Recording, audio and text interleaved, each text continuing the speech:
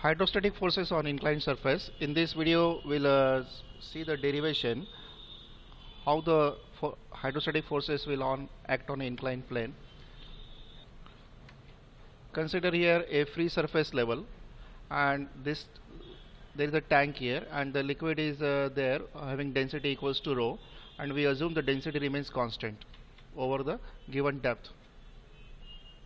Consider here one inclined plane. The true shape of this plane is here. If you rotate this plane by 90 degree, you will get a true shape. This one is called as edge view, and this edge view, if extended, will meet the free surface level at an angle equal to theta.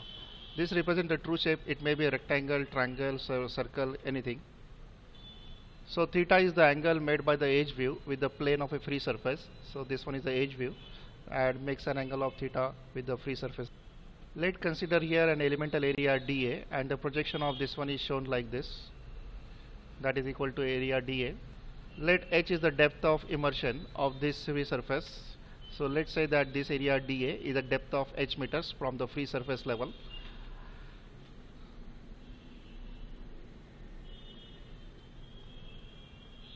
Now the pressure is a function of the height only.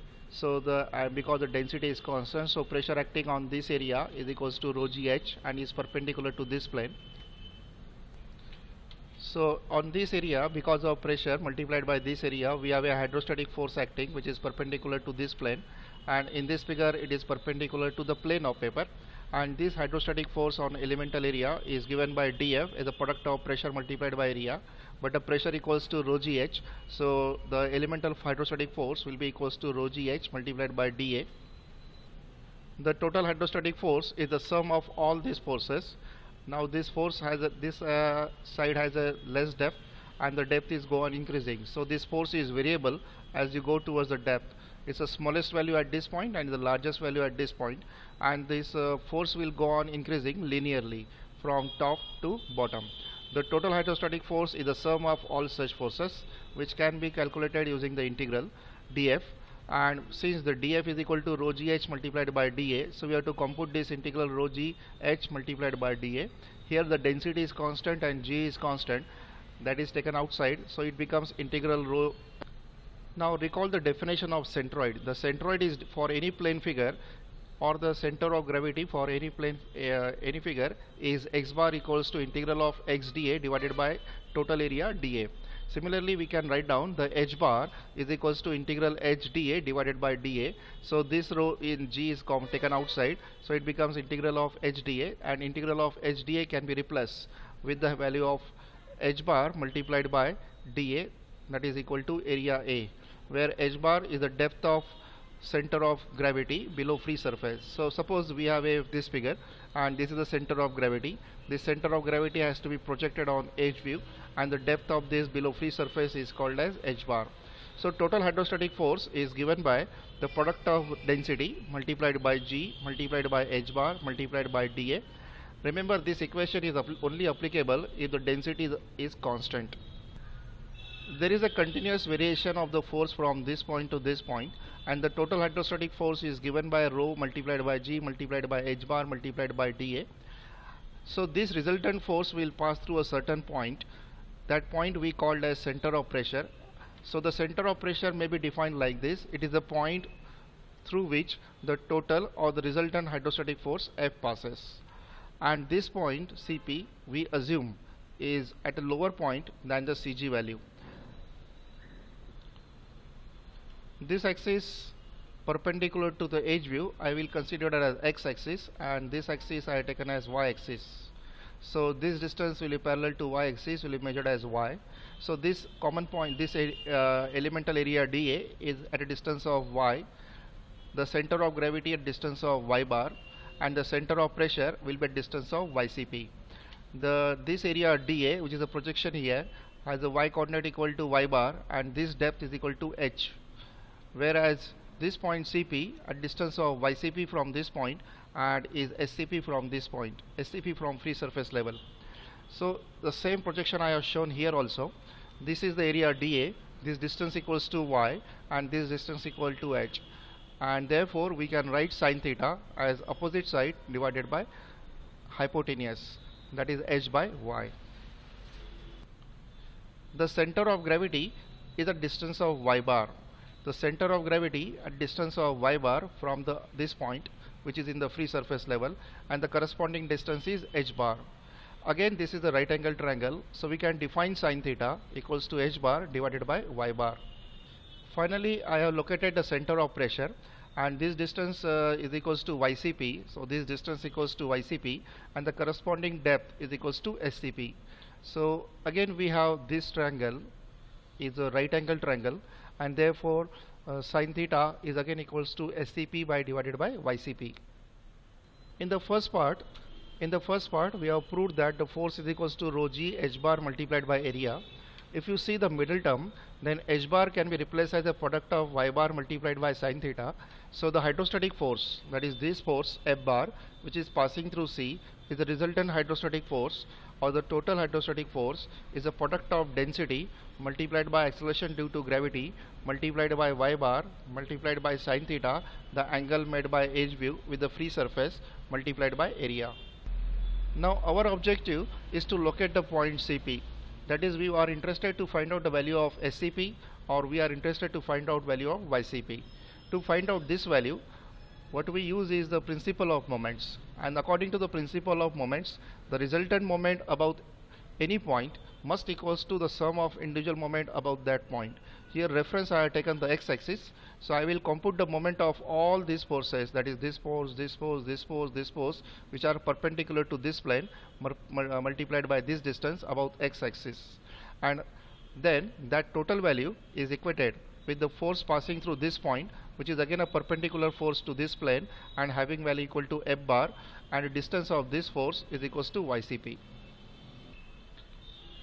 The resultant moment is due to the resultant force that equals to F, and now we have the value of F equal to rho into g into y bar into sin theta multiplied by a, ycp as it is, and this df is equals to rho into g into h into dA, because this df is equals to pressure multiplied by area, and pressure equals to rho gh multiplied by dA multiplied by y.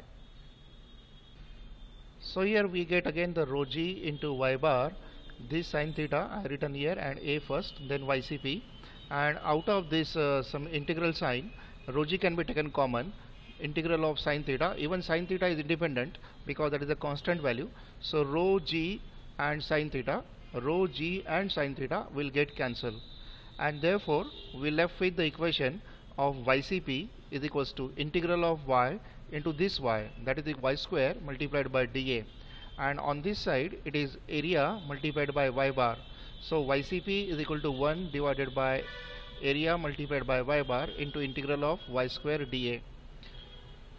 This can be solved further. Now we know that the moment of inertia about the x-axis is given by Ix equals to integral y square dA. So we have moment of inertia about the x-axis equals to Ix into y square dA, and by parallel axis theorem what we get is Ix equals to Ixo, that is the moment of inertia about the central axis plus area multiplied by y bar square. So we'll substitute this value here instead of Ix. So what we get is ycp is equals to 1 upon a y bar as it is, and Ix is replaced by parallel axis theorem, Ixo plus a times y bar square. Remember, y bar is the distance of centroid from the x-axis. So ycp will be equals to, this is a, and this a is cancelled, one of the y bar and y bar, one of the y bar is cancelled, so we left with simply y bar from this side, and Ixo is get divided by a y bar. Using the sin theta we can further solve this equation, because we know that the sin theta is equals to h by y is same as h bar divided by y bar and is same as scp upon ycp. So we can replace this ycp with this, we can replace this y bar using these equations, and if we substitute we get, instead of ycp we'll get scp divided by sin theta, instead of y bar we'll get, y bar will shift here, so this is h bar divided by sin theta, so we'll get this ycp equals to scp by sin theta, y bar equals to h bar by sin theta, and Ixo equal to area, and y bar is again same as h bar sin theta. So what we get is this sine theta will be get cancelled, or this sine theta will shift in numerator and is cross multiplied. So this sine theta will shift to the right side, or what we can do is that we can multiply this whole equation by sine theta. In that case we get SCP is equals to h bar plus IXO multiplied by sine square theta upon AH bar. Now in this equation, sine square theta, so square of any term is always positive, area is always positive, depth of immersion is positive, moment of inertia is basically square of the distance multiplied by area, so this one is also positive. So this whole number is always positive. It means that SCP is equals to h bar plus certain positive quantity. So what we conclude is that SCP is always greater than h bar, and therefore we can say that the center of pressure always lies below the center of gravity.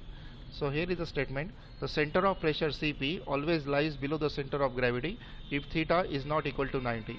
What happens if theta equal to 90? If theta is equal to 90, then sine of this will be equals to 0. So this whole term will vanish, and only for horizontal plate theta will be equals to 90. Theta equal to, this is wrong. This one is for theta equals to 0 actually. So for this one is theta equal to 0. If theta equal to 0, sine 0 will be 0, and this is true for all cases other than 0. You make a correction here. This is not theta equal to 90. This is theta equals to 0. Now if we focus the second term, that is this term, here h bar is in the denominator, and therefore what we conclude is that as the depth of CG, that is h bar, increases, that is this term increases, the second term in the equation number 1, that is this term, will going to vanish, and therefore SCP is approximately equals to h bar. That is the center of pressure and the center of gravity. Center of gravity through which whole weight is acting, center of pressure through which hydrostatic force is acting. They are come close to each other, or sometimes they are even equal also. There are certain important points while using the equation of SCP. First, the important thing is that the angle theta is made by the edge view of the plane and not by the true shape. Second thing is that the depth h bar is always measured with respect to free surface level and not with respect to the figure. So remember these 2 points always, and then you can solve the problem using the equation of SCP and using the equation of force. So I considered 2 figures just to give the idea about the angle made by the plane view, angle made by the plane, and angle made by the edge view and the true shape. Second is the depth h. I consider here one rectangle, so this is the true shape where you can clearly visualize the h and b, the height and width. This is center of gravity. Second plate I have taken slightly below the free surface at a certain distance equals to h. Now edge view of this one. So if you turn this plate by 90 degree, you will get edge view, and this edge view always makes an angle of 90 degree. So theta equals to 90. For any rectangle, the CG will be equals to h by 2.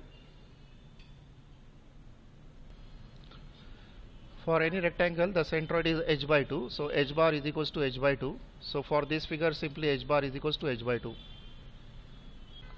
So in second figure, my depth of the top edge is the h1, and here in the first figure the top edge in the free surface level, and this is the true shape because you can clearly see the 2 dimension h and b, and if I rotate this plane by 90 degree, I will get the edge view, and if I extend this line, I will get a 90 degree again. So every time the plane is making an angle of 90 degree, but angle is always made by the edge view. So this one theta is equals to 90, and if you look at the value of center of gravity, then you have to project this center of gravity from true shape to the edge view, and now you have to find out the value distance of this CG.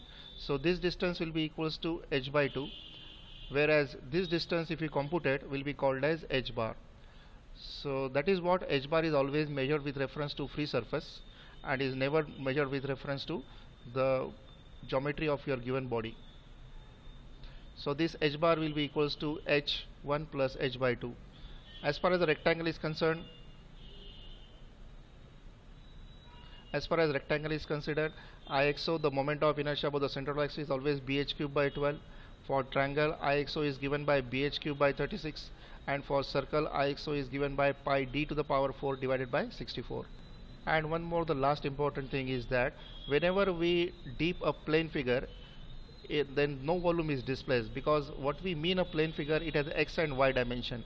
It does not have any z dimension, so thickness is 0. So volume is not defined for plane dimension, so there is no volume displaced. And since there is no volume displaced, the plane figure does not experience any type of buoyant force.